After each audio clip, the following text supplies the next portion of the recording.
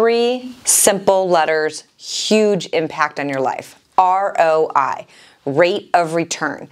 We're talking about the way that you build wealth. This is where we have to pay attention to as we build wealth to go forward.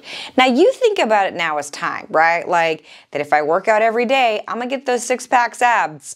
All right, maybe not me, but that's a thing, right? But the rate of return is what you get for compounding over time.